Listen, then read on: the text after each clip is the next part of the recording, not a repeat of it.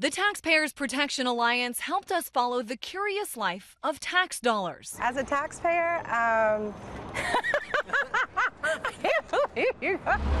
The post office, now about $100 billion in the red, puts its faith and more of your tax money into popcorn. Oh, I think it's a joke. I mean, come on. No joke. Futurist Faith Popcorn was paid more than $500,000 to predict the future of postage stamps. What they should do is employ a realist so they can get out of the financial mess that they're in. The National Institutes of Health, not to be outdone by the post office, spent hundreds of thousands of dollars for a study that found wives should calm down. That's stupid.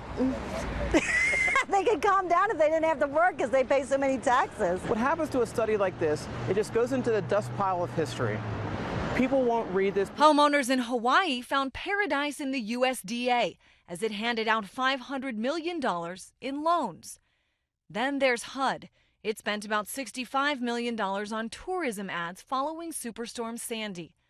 For $9 million, the Army produced a 10-part reality TV series. It's what I expect, but it's what I don't want to see. Workers at the Bureau of Engraving and Printing literally burned $4 million. This was gross incompetence by the people running the printing presses. The FBI's reach now expands to Hollywood. The agency spent more than $1 million showing movie directors how to properly portray agents. I mean, when's it all going to stop? Reckless spending continued even through last year's partial government shutdown. Tens of thousands of workers were paid hundreds of millions to do nothing.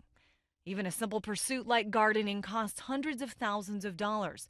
The State Department shelled out $700,000 for a NATO ambassador's garden. And there you have it, the top tax flops, follies, and fiascos. I'm Christine Frizzell reporting.